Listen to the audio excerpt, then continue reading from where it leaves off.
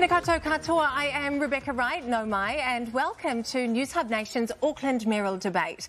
We are at the business end now of the campaign. There are just 7 days to go until voting closes. So with me this morning are the two leading candidates. Efeso Collins, welcome. Kia ora. And Wayne Brown, welcome to you too. It has been a long and challenging campaign. We are going to start today with an issue that really got Aucklanders going when we hit the streets this week. It's crime. So take a listen to what voters had to say. You know, taking your kids out to the shops, next minute you've got someone smashing and grabbing something and running out to the shop. That's not the Auckland I know, eh? I got chased by someone about 3 weeks ago who tried to get my bag off my shoulder, and I ran all the way to work to get away from him. What's your plan? What do you intend to do? How you're going to protect people and businesses from that? Well, Efeso, Aucklanders feel unsafe. What will you do as Mayor to try and make our city safer? Well, with a number of things that we've got to do. We've got to work with business associations and local retailers because they've been violated. And so you can increase the number of community wardens, Māori and Pacific wardens. We did it when I was chair of the Otara Papatoetoe local board. But we've also got to advocate to the Crown to do better up front. We know that we can take preventative measures. We can work with MSD, get more youth workers, social workers and community constables so that we've got a whole of community approach. That's the only way we're going to make people feel safe, and we will end the ram raids. Wayne, we have just seen footage of a brazen ram raid at St Luke's Mall. What will you do to try and bring down crime in the city? Well, it's mainly a government issue, but there are a lot of things you can do locally. In Otahu, where I'm on the Business Association, we spend about 40% of our ratepayer-funded money for the Business Association on security patrols, and that has made a fair bit of a difference. And we've also tidied the street up so the street numbers everywhere all the way down on the shop fronts so that people know where you are when something happens, because if you just say in front of Joe's takeaway, nobody knows where to go. So there's some practical steps, and I'll encourage the other business associations to make use of what's worked in some places. Nevertheless, I think it behoves the Mayor to make use of the powers which the Auckland Mayor has greater powers than have ever been used by the two incumbents, previous incumbents, and they do have the power to pull the relevant ministers, police, social development and justice into the office here and say, look, you've got to do better. This is not good enough. And I don't traipse to Wellington, they're going to have to traipse to me. Is it a realistic, Wayne, I suppose, to use private security to try and, outsource the problem of solving crime in the city? Well, that's what we're doing in Otahu. How much does it cost? How much would it cost ratepayers? Well, business associations get funded by a direct rate on commercial property owners, and I'm one of those. And so I thought, well, where's this going, and had a look. And it's quite a significant sum of money. It comes in every year, and we put 40% of that aside for security. That's probably not ideal. It'd be great to have a country where you didn't have to do that, but it is a sensible use of those funds, and it has made a significant difference. We have much lower rates of crime there and good retail sales. Queen Street, unfortunately, hasn't done that, and it needs to really gear it up because Queen Street's become unsafe. Yes. It's disappointing. So, in terms of crime, is that an area that a mayor can have an impact? Will you commit to bringing crime down in the city? Yeah, and that's a major commitment. Look, I've been on your show before on Newshub Late and talked to you about how in order for us to go hard on crime, we have to go hard on poverty. And that means we've got to have a community-wide response to this. I think the key here is working with many of the Indian, Māori and Pacific wardens that we've got, because this isn't just giving it off and contracting it out to private security. This is getting the community involved. And we know from all of the data that that has a huge impact on young people. We also know that a lot of these young people come from really broken homes, and that's why it's important we advocate to the Crown to say this is where the money should go. I made it very clear to the Police Commissioner that you need more community constables because they're like youth workers. They understand young people, they know the communities really well, and that's how you're going to make people feel safe. They'll be up and down the beat on the streets, but they'll also be identifying the families that need support right up front. So you're talking about attacking the drivers of crime there. Is that something, Wayne, that you also believe in? Well, I do, but also there's no sanction for the younger people when they're caught. I mean, so what would you do? Well, I think it's time that we had, and again, mayors don't pass rules about justice, but I think we've gone a bit too far. They're all young and they're all well aware of the rules, and they're all well aware that you've got to get in and do it before you're 18, because at 18 you become an adult in a justice thing, and then so they then move into distribution instead of straight theft. I think we've got to be a bit hard-nosed about that. There is no sanction. I mean, we're catching some of these people 2 or 3 times a day, and they go to youth aid. What would you advocate for in terms of a sanction? Well, youth aid might have to be changed to youth punishment, I think. And what kind of punishment?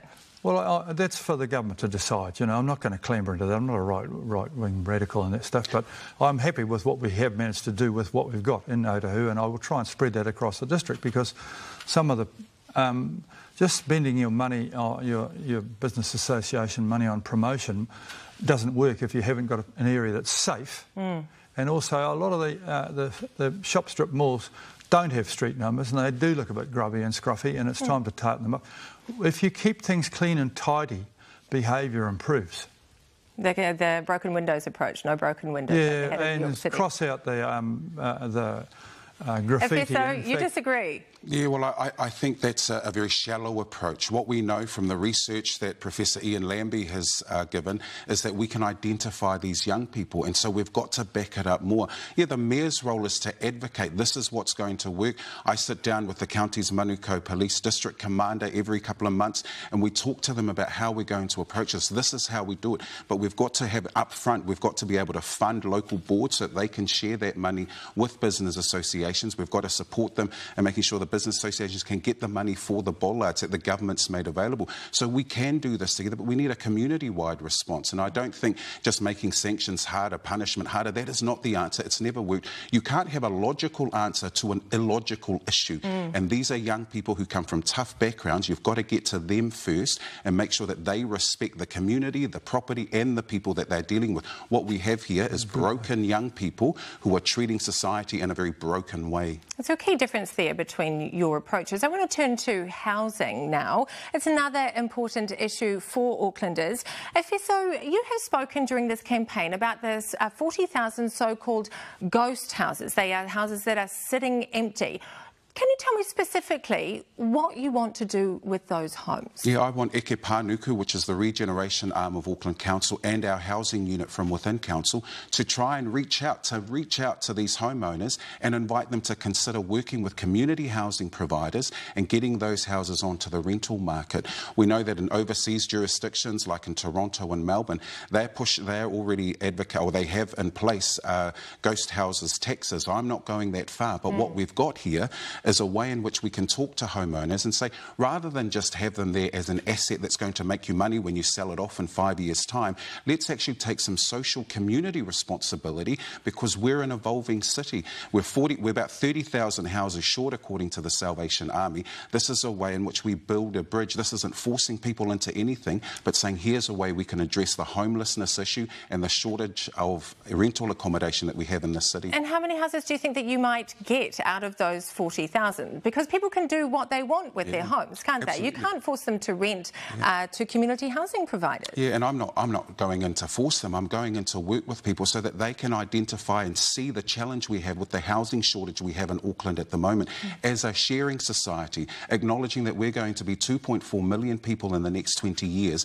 I think people want to show a level of community spirit, and they'll be won to the idea. So even if we got just 10,000 houses, a quarter of those numbers that come from Stats New Zealand, we're on our way to doing something serious about the housing shortage. Well, Wayne, you have an idea, which is to turn over the 40% of business commercial properties in the city that are currently sitting empty to apartments. Tell me about that.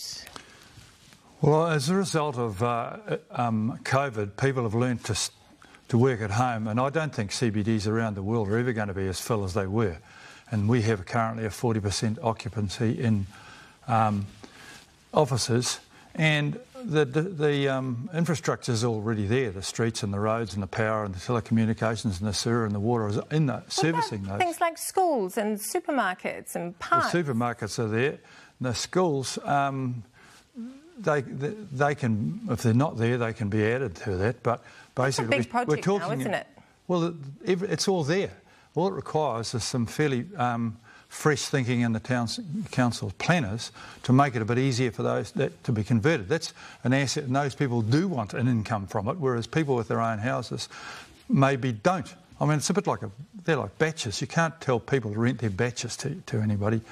They'll know about that market there, and they've chosen not to go into it, whereas the people who own office buildings want people in them. Just quickly, very briefly here, because I'm going to move on, but how soon would you like to have those commercial buildings made into apartments? Well, again, you can't force them really, but I think those people were looking for returns pretty quickly, and if the councils manage to adopt a more positive, fresh approach to from the planning point of view, I think that would happen quite quickly. Within 3 years? Oh, I expect we only get 3 years at a time, so yeah, of course. Okay, good. Okay, now I've got a question quickly for both of you before we are going to go to the break. It has been a tough campaign for you both. That is clear to see from all of the debates that I have watched. Intentions are running high now, a week out from the voting closing. So I wanted to ask you each for something that you respect and admire about the other candidate. Wayne, I'll start with you. Well, we've become quite friendly, actually. I think we've had more of a problem with the other candidates than each other.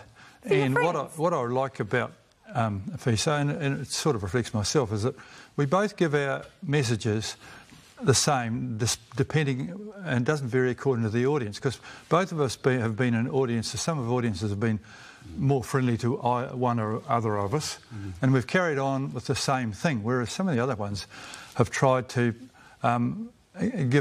guess what the audience want to hear and offer that. But Efeso stuck to his knitting, and that's been good. And we have enjoyed a camaraderie, which is quite surprising, really. But I'm sure we'll have a few beers together after this in the future, regardless, really. And that's been quite nice. But I doubt whether we'd say that against about one or two of the other ones. Well, that is nice to hear. Efeso, your turn. What do you respect and admire about Wayne? Yeah, I've really enjoyed Wayne's straight bat approach. He hasn't changed his message. I actually agree, very similar views that he's held of me.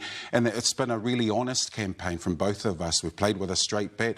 We've had a few jokes in the background. And I've said to Wayne, look, regardless of the result next Saturday, I might pop over to the bar that he'll be at and listen to him play the banjo. I'm not sure that I'll be any good on the guitar, Wayne, but I think that's what this mayoralty has been about. We've got to play honestly. We've got to present a vision to Aucklanders, and I think we've gone about that in a way that's been honest, it's been robust, and it hasn't taken people down. This is not about pulling people down, but about presenting your vision. I've really enjoyed being with Wayne on this campaign tour. That's true. Yeah. Well, that is lovely to hear. A nice note to finish this part of the debate on. Plenty of debate still to come, though, plus our political panel to dissect it all. Stay with us. We will be back after the break.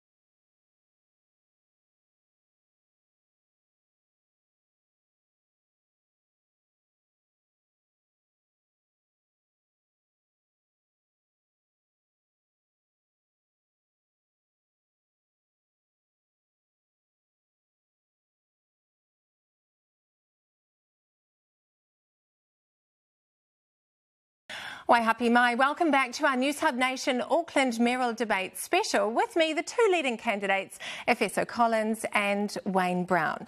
Now, one of the biggest issues facing Auckland City when we spoke to voters was transport and infrastructure. So here is what voters had to say when we took to the streets this week. It's non-appealing, as well as slowing the traffic. Why are those roadworks still there? Why is this road congested? The money spent and not achieve nothing.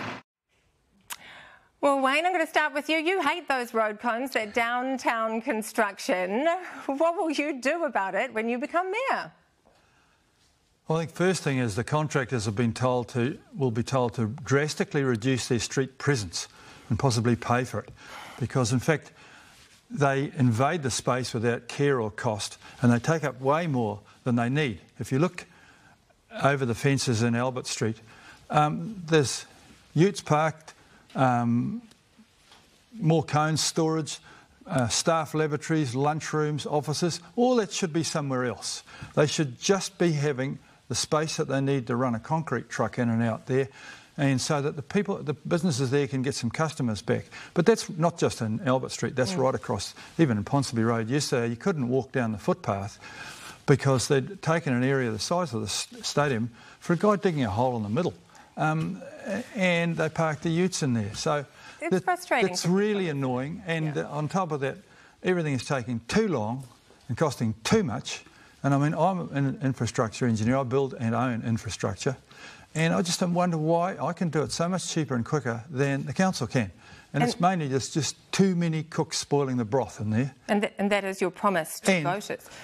Too much influence from Wellington about telling us which ones we're going to do. That's wrong as well. Well, Efeso, you want to make transport free. Wayne, you want to put transponders on the buses. These two ideas have now been well traversed throughout this campaign. I've heard that before from you, What I'm hoping for is another idea about how you can attack transport for Aucklanders. It is a really going concern. Efeso, I will start with you. Yeah, just a reminder too that fares-free public transport puts $27 back into people's pockets, which is going to address the the cost of living crisis that we have at the moment, and get people out of their cars, because we've got to decongest. In that short video before you came to this segment, the woman who said that it's just too congested, that's how we're going to get people out of their cars, good for the climate.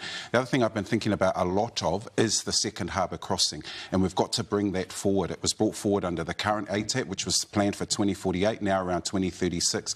We've got to get people from the shore or back to the shore with ease. And I also support the a trial of a cycling lane over the harbour bridge, because we've got to look at all forms of transport, all modes, and I think that's going to make a real difference. And one other one quickly is rapid transit network through to the northwest, because we know that we've got a good motorway out there, but we've got to get people through that part quicker, because the link on from Lincoln Road is just too busy.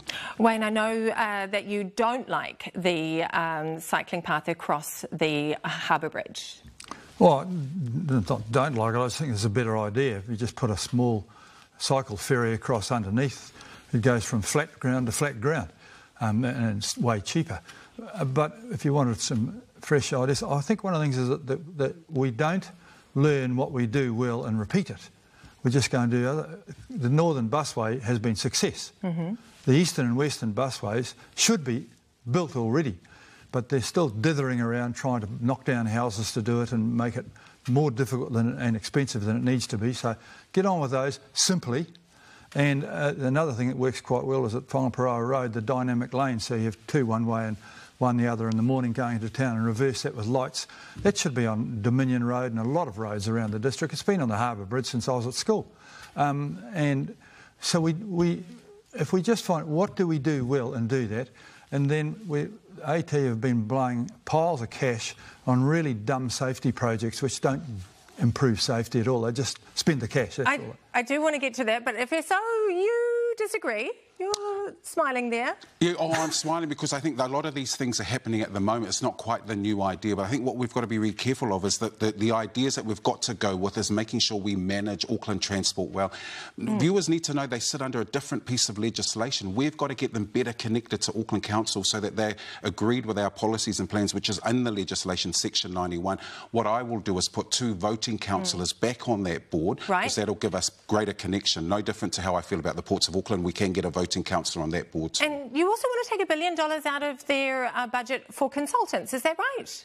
Yeah. What I'm saying is that we can look at the cost of fares-free public transport, which comes to about $236 million, and look at the consultants' budget. That's $1 billion. I've also identified another $1 billion within transport funding, which could pay for that. So by reprioritising, you need that expertise, don't you? You need that expertise. This is what people and politicians and parties do all the time, is they go from consultants to trying to rehire people on an ongoing basis, and it's disruptive to an organisation, isn't it? At least in the initial part. Yeah, I think what you've also identified is that when we get caught up on full-time equivalents and staffing at Auckland Council, they all become the consultants. We end up paying them 3 times more. That's right. No different to how you've got a person who's an inspector, and then they realise, actually, if I go outside and create my own firm, I'm going to make 3 times as much money. We've lost a lot of good staff, especially around housing consenting, to either Christchurch or to the private sector, because they know that by becoming a consultant, they're going to get more. And Kainga Ora has taken a lot of our staff because they can pay 1.5 times. So what we've got to do is focus on where our employment is, what we're going to do, making sure that whether it's noise control or consenting, we've got the right staff, and that budget can be something we can move over fares-free public transport. OK, Wayne, you also have grand plans for Auckland Transport. You want to sack the board over there. You have said at an Auckland Chamber of Commerce debate that boards are currently selected for weird reasons, including diversity. What did you mean by that? Call me old-fashioned, but the most important thing when you're on a board is capability and knowledge of the industry that you're put in charge of. You can have competence, though, and diversity, though, can't you? Yes, but competence comes first. All we've got is diversity.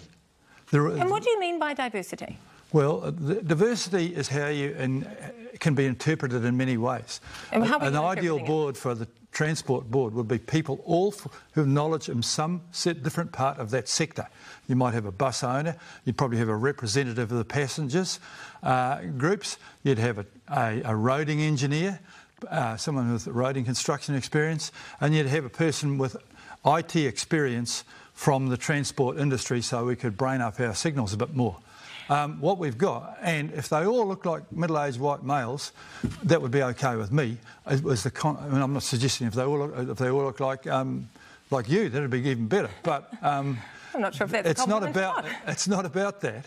What we've got at the moment is they're diverse, and they take diversity as it being entirely due to ethnicity and gender, and they're all lawyers and accountants with no experience in the industry, and the net result of that is appalling performance. But when we live in a diverse city... We do. Isn't diversity, ethnic diversity on the boards that govern these cities? We don't have ethnic diversity on the council. I mean, where are the Chinese and Indian people on our council? They're a quarter of our population. And I've been encouraging them to be on there. But not on the boards. But what we've got at the moment is we've just got accountants and lawyers as a result of that. And they have their place, but you can't expect a transport company to have no roading people, no busing people, no representatives of the users, and no people from IT on it, and expect all these other things to happen. So if I can get that diversity and include the other diversity, I would jump at it. But I mean, for many years I tried to hire a young female Maori roading engineer, and I couldn't find one. They didn't come out of the university. They all went and got law degrees, unfortunately. Efeso, do you believe in ethnic diversity on our boards here in Auckland? Look, we're an evolving society. We need diversity everywhere. And I think what Wayne is alluding to is what he's trying to get are the people you employ. When it comes to governance, the role of governors is to set the strategic direction, the strategic vision for what's happening, making sure it all complies with the law, it's all complying with health and safety. We need that. We want people with accessibility challenges. They need to be talking at a governance level as well. We want the whole of the city to be represented. And so, I welcome diversity. You've had former Prime Minister and Jenny Shipley talking about how you want more women on boards. So the fact is we're an evolving society. We are not stuck 20, 30 years ago. This is what Auckland looks like today. And so we need both the expertise and the diversity. You can have both. People come with both. They come with competence and diversity, so you can have it all on boards. Okay. Well, I think I'm not arguing against diversity. I'm arguing in favour of competency. But you are saying they're mutually exclusive and that at the moment boards are elected for weird diversity reasons. That's where we began with. That's what I'm saying. Is it just the first thing? And the other thing is that there's an absence of the users on our boards. Yes, and, I understand that. I'm a great fan of users, and I'm not opposed to union members, workers on the boards as well. Okay. So that's real diversity. All right. Okay, now I want to touch now on the campaign. It has been a tough campaign and things have begun to get personal in the last sort of stages of this campaign out there. Are you both feeling the pressure? Efeso, are you feeling the pressure?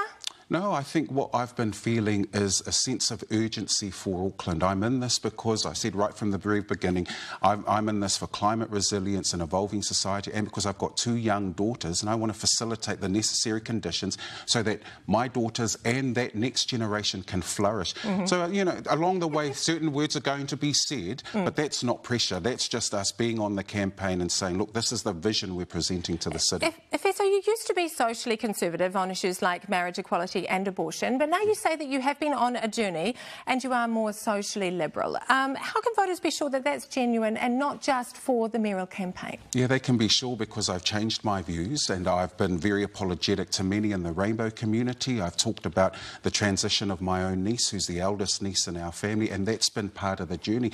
And I think that I've been respected by people who know that this is a journey I've been on. And you know, you don't publicise the journey, you go through it. You go through it with your family. And I think I've shown the necessary levels of humility and desire to reconcile with parts of the community that I know I hurt. And I've apologised, I continue to apologise, and I want people to know that I'm in it for Auckland. I've talked about diversity, and it's important that I lead by showing that I'm open to everybody and their ways of living. Efeso, another criticism that has been levelled at your campaign, and I just want a brief answer on this, is about attendance. Can you reassure Aucklanders in this moment as they're filling out the ballot papers that you will turn up to those council meetings as mayor? I want to reassure Aucklanders that they will get the same passion and advocacy that I gave to the people of Manukau who voted me into office, spending 4 months fronting vaccination events. It's that passion that I will bring to this role.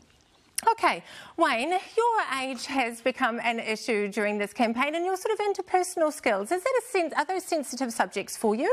What was the first thing you... Your age. Well, that's ageist. I mean, that's just as bad as having bad views on people whose sexual preferences are different from yours. And so I reject that completely. And if anyone's worried about that, they want to come surfing with me tomorrow. In terms of the ability to get on with people, I'm surrounded by friends. I'm overwhelmed by a number of volunteers, particularly from communities like the Indian and Chinese communities are out there big time with me. Maori communities, my friends. So my background through sports and rugby has been...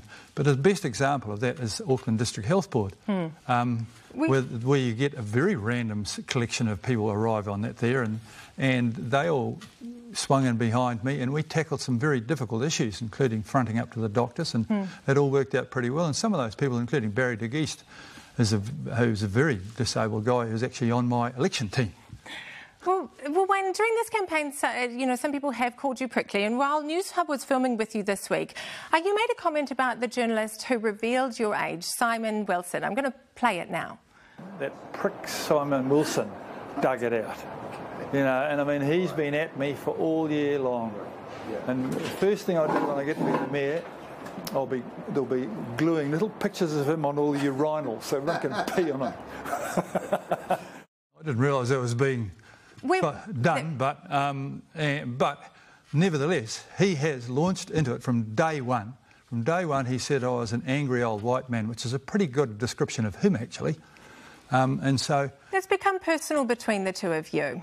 Well, no, I haven't picked on him. He's picked on me, and so I can't get over that, And in fact, it got towards the end there that every time he attacked me, I got more votes. But Wayne, you've said that character is important, and how you get on with people is part of the character. How you manage stress and how you manage conflict, and also how you manage criticism. These are all really important soft skills for a mayor, isn't it? And so, can Aucklanders be reassured that you will be able to manage those things, or will you attack people personally as mayor? No, I will talk to them. The current mayor refused to to attend a debate about the port if I was able to talk. Now, I will talk to everybody. Yesterday I was interviewed by Simon Wilson. We shook hands at the end and it went quite well, actually, because we had got to the situation where there was mutual respect. Okay. So and when there is mutual respect, but I will talk to him. Phil Goff wouldn't talk to me. That won't happen. Did you want to apologise for Simon for those comments?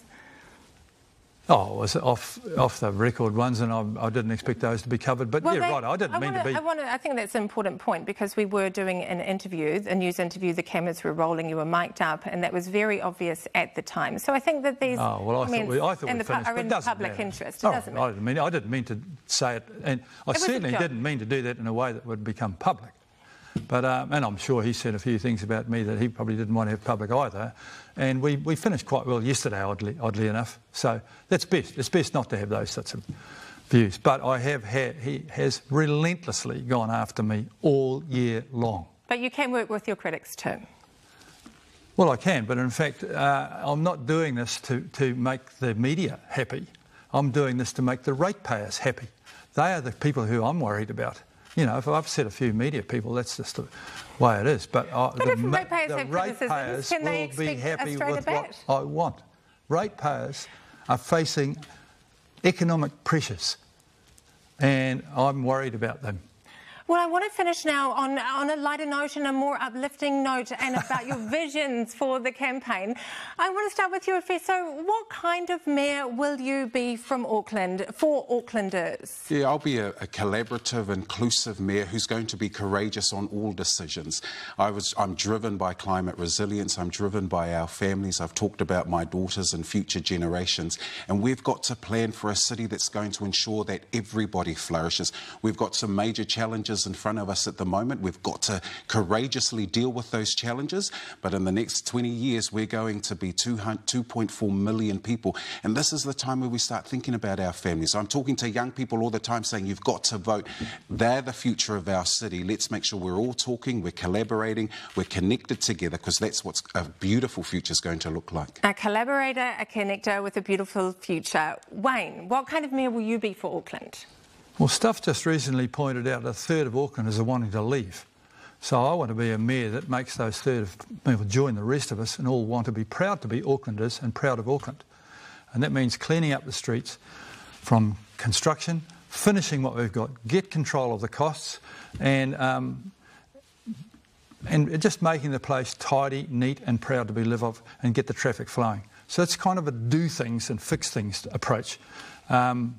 And in terms of urgency, which is something that I just heard him say is right, there is a complete lack of any urgency about finishing our big projects. Mm-hmm. A doer and a fixer. Wayne Brown, Efeso Collins, thank you both so much for joining us here on the Newshub Nation Mayoral Debate. We know it's been a tough campaign. We wish you both the very best on October the 8th. And we will return after the break with all of the analysis from our political panel, Simon Bridges, Dita Deboni and Simon Wilson.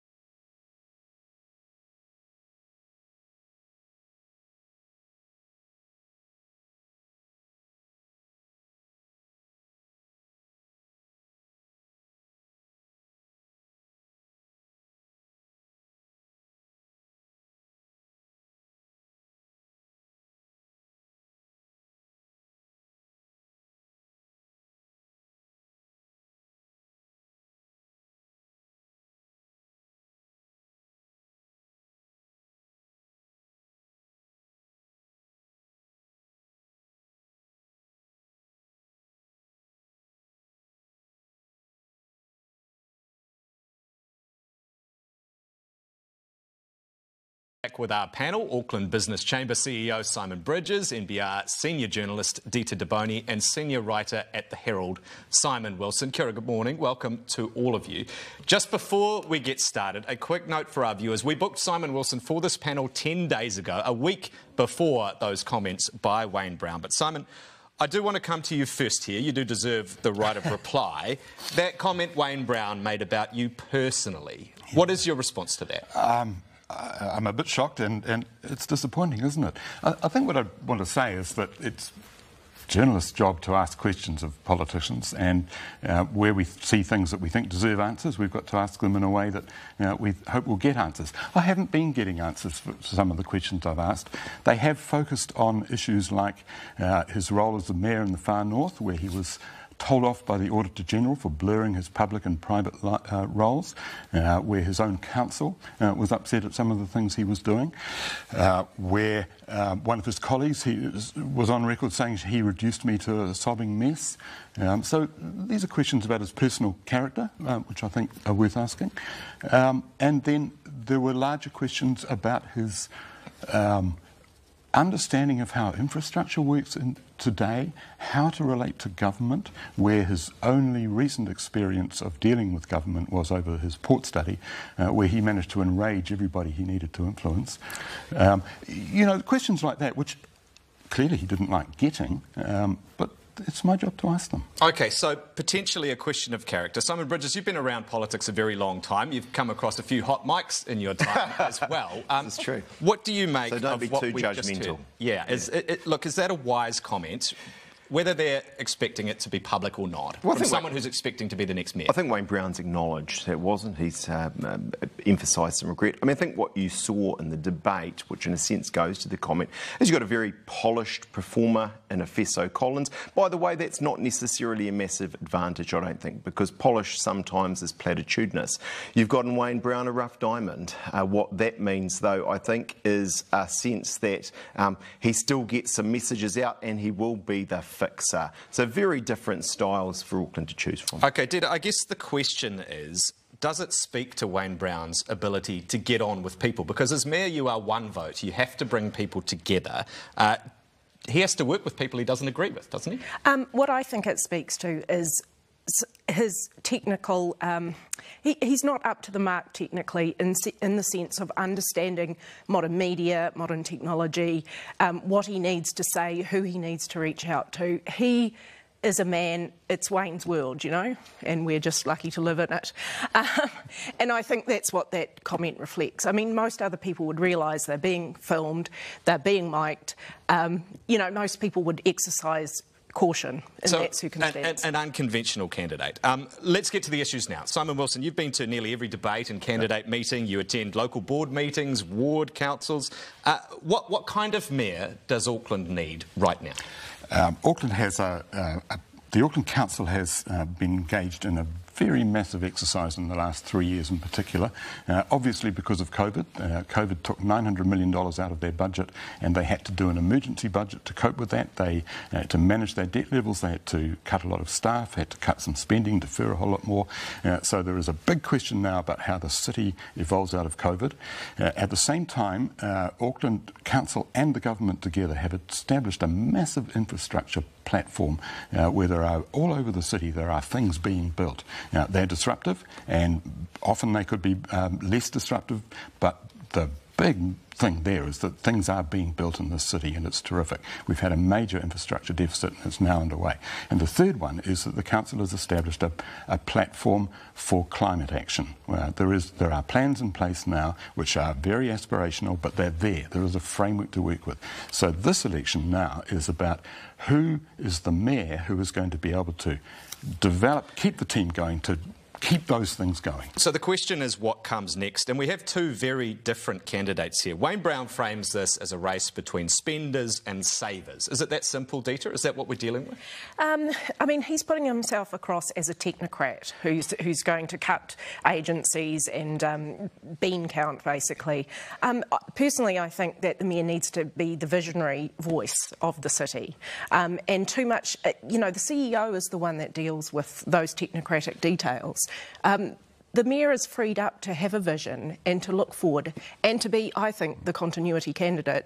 That is correct. You know, these big projects, they're in train for a reason, and they can't just be turned around or slashed. That's just not realistic. OK, so let's talk about vision.